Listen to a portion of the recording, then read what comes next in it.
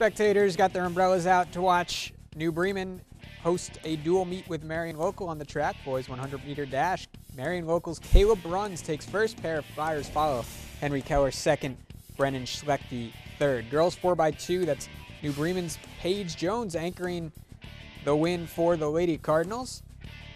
Boys 4x200. Marion Local's Brennan Schlechte takes the gold. Boys mile now. A pair of Cardinals go 1 and 2. Jason Zurcher edges his teammate Hunter Suchland. Nice run by the Cardinals.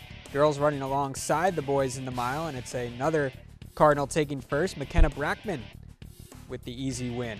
Move on to the girls 4x1 as the team of Michaela Tegeman, Haley Habadaz, Morgan Mesher, and Natalie Rethman win it for Marion Local. And now finish up with the boys 4x1. Marion Local takes first. Henry Keller anchoring that win. For the team results, the girls, New Bremen gets the win by 40 points. The boys, it's a draw. And according to Ryan Shadwell, you don't see that too often in